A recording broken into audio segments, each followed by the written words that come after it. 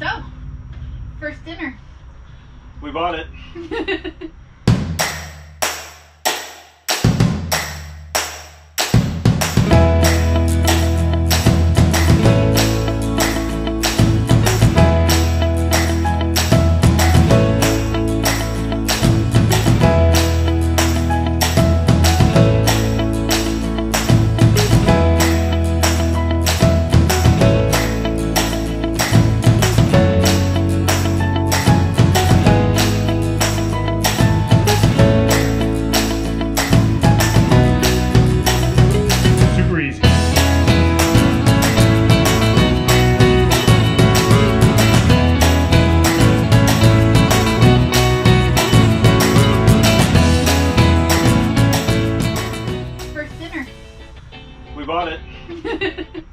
And our first dinner is sushi in the parking lot of the sushi restaurant. I know, I can legit see the building from here. Why not, right? Yeah. So we drove up to a friend's house. Just because we're going to take it out this weekend. I at least wanted to feel it on the road, see if there's anything major drivable, the issues with it. And there's not. We've definitely got to learn the systems. I'm not still sure how the main battery, aux battery, what they power, you know, the inverter's on, we have lights. I mean, I'm not sure how all that's kind of hooking together, but you know, we'll learn it. Plus the generator keeps kicking off. I don't really need it, so maybe that's why. We just sat at a friend's house with the engine off and the generator on the whole time running AC. So maybe because there's no load on it, it doesn't turn off. Yeah, it's cool about how there's so many windows that the breeze is keeping it cool inside here. Yeah. It's good to know. Really, for me, it's one of those window fans, or if it's even a little bit cool out, we can keep the air cool inside. Yeah, there's a lot of windows. So, what do you think we'll take it tomorrow? Well, we're just gonna go. We haven't done any research, so we probably can't get into a campground. We could probably drive through a few because they're off the road, but you know, if we can, we can. If we can't, we can't. I mean, I would like to plug into shore power for the night just to make sure we don't have any power issues overnight, because I'm still not used to the system. But worst case scenario, we kick the generator on.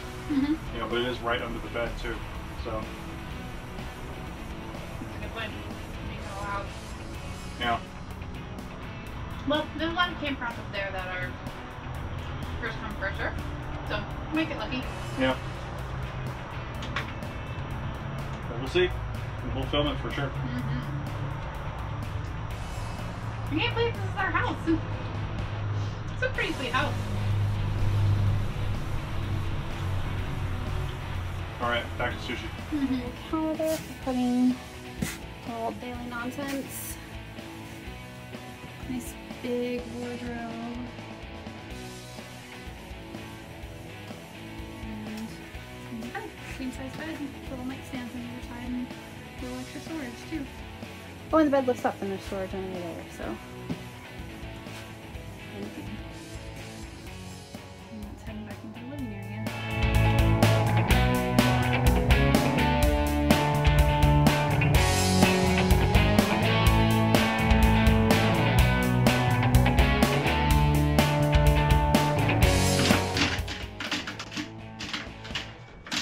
Good morning from our first morning spent in our brand new RV.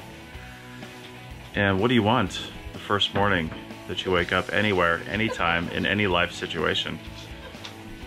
I want a freaking cup of coffee. I've got COVID hair.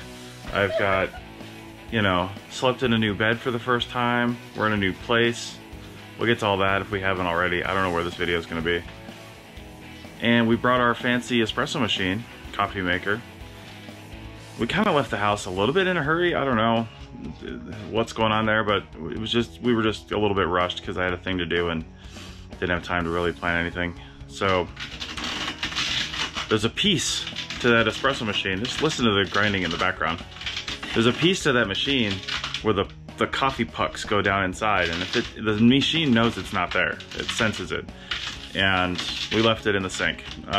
When we cleaned it, it was left in the sink. And the person that left it in the sink is now grinding coffee in another way.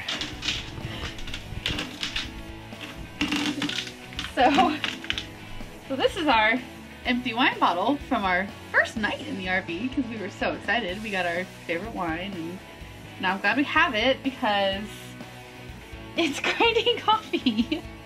Oh God. Ish. Hey, that's actually going pretty quick. For a French press, I think this will be not too much longer before it's doable.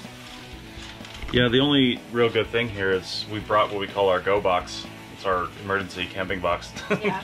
Maybe we'll get into that later, but we brought that, and it has like a GSI like camping French press, and but we don't have a grinder. So I mean, that's not too bad. Not too bad for, you know, French press. Problem is, there's not quite enough in there to do a whole French press worth of this. I don't think we have quite enough water either. No, so Perfect. the water going on our gas stove here. There's the broken espresso machine. But we didn't know this. We've done some research, but our water smells like rotten eggs. But apparently that's a common thing with a water heater. Yeah. So I don't know about our water tank because the cold water smells that way too. But we've got a 4-year warranty. So when we bring this back on Monday, they're going to store it for us for a couple weeks before we head out. Then we'll have them check it out. There we go.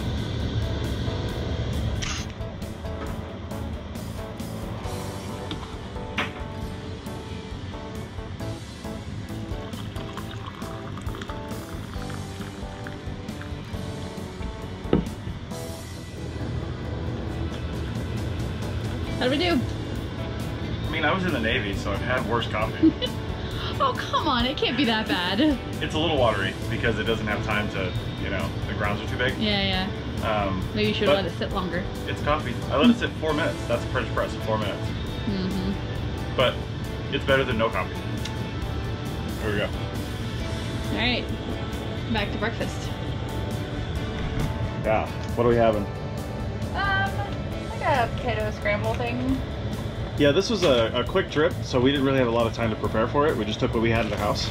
Yep. But, you know, it's a good shakedown for the RV because we're going to see, you know, how it is living in this thing and what we need. So far, so good.